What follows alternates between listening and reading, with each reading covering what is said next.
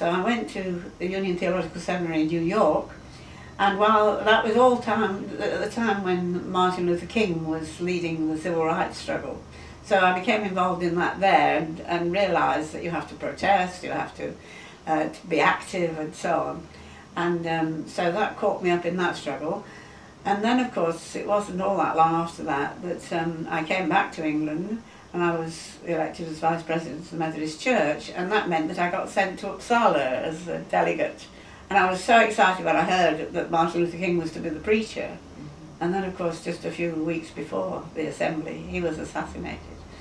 I've always said the most eloquent speech at Uppsala was his silent voice, really, because we realised that racism was a killer, it was a murderer, you know.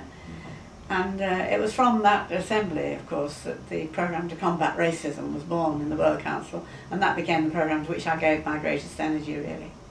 We were trying to make violence unnecessary, that was the whole point. We were trying to say to people, you have other voices, not just the voice of guns. We will be your voice, we will raise your cause, we will speak for the oppressed people, we will work for sanctions against South Africa, we will use every non-violent method we can. I always say that to people who are struggling for things now, you know, there comes a moment, a tide, isn't there, when the tide turns and suddenly you're through, and it's wonderful. You can't tell, never give up the struggle, the tide will come. But it seems to have been a particularly violent era, doesn't it?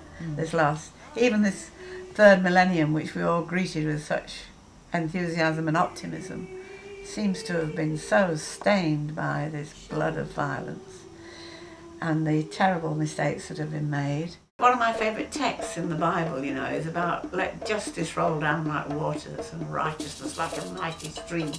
I think Amos there has chosen the ideal image that justice should be as powerful, the struggle for justice should be as powerful as a waterfall, but it should keep on, continually, keeping on, sweeping away everything before it. So for me that's a very powerful image.